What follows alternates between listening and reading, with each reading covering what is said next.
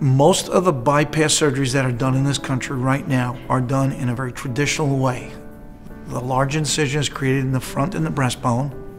The heart is completely stopped, and then the bypasses are created. I clearly saw there was a need for a change in the way we did heart surgery. The traditional heart surgery, which is done through the big incision in the front of the chest, has been done since the 60s. So I worked together with industry and some other surgeons around the country to try and develop an approach to coronary bypass that was less invasive.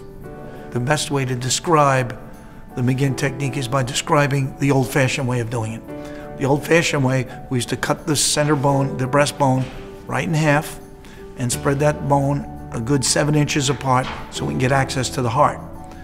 It's not really necessary to do that anymore. We can actually get to the heart in between the ribs without breaking any ribs, without cutting any bones, and we can get in there and cause as little damage as possible.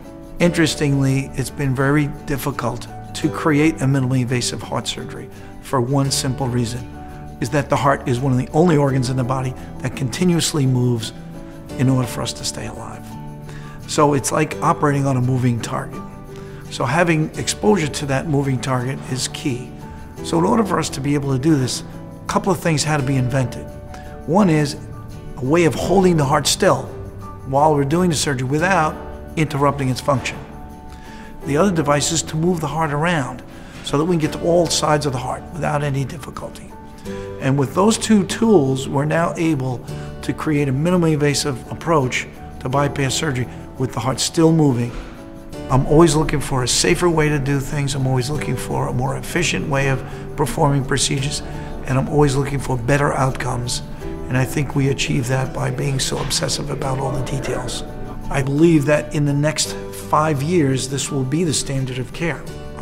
Nobody will want to have their chest cracked open anymore. It will be clearly shown in the literature that we have been publishing that the advantages of the minimally invasive procedure so outweigh the disadvantages of the traditional incision that all surgeons will be moving in this direction in the next few years without question.